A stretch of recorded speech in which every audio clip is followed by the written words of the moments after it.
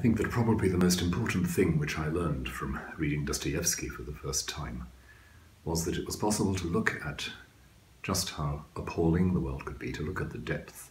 of human suffering and human cruelty, and yet not let one's faith be completely dismantled or unraveled by that. So the believer looking at the world doesn't have to lie about suffering or ignore it or pretend it's not as serious as it really is, but is able somehow to see it as woven in with a bigger picture, woven in with other things, and to grow more deeply into what I think of as an adult faith by looking honestly at the world and of course at yourself as well. And that's something that stayed with me and given me an abiding gratitude for the works of Dostojevskij.